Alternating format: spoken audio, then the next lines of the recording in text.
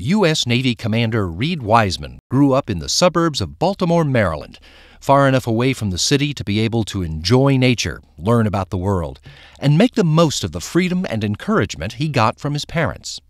And they always had boundaries, but it was exploration from the time I was born. Going to the lake with my brother, learning on my own and figuring things out, and they gave me that freedom, and it was wonderful.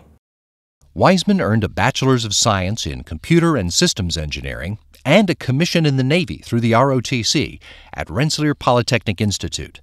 After flight training, he was assigned to an F-14 squadron and made 2 deployments to the Middle East during Operations Southern Watch, Enduring Freedom, and Iraqi Freedom. During the second deployment, he was picked for the Navy's test pilot school. And later, while working at the Patuxent River Naval Air Station, he also earned a master's degree in systems engineering from Johns Hopkins.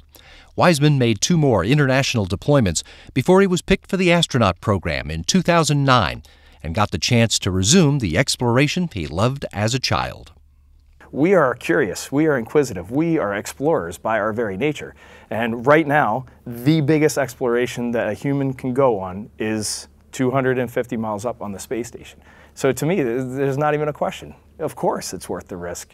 Just to go out there and push humanity to further than we've been, that's a no-brainer.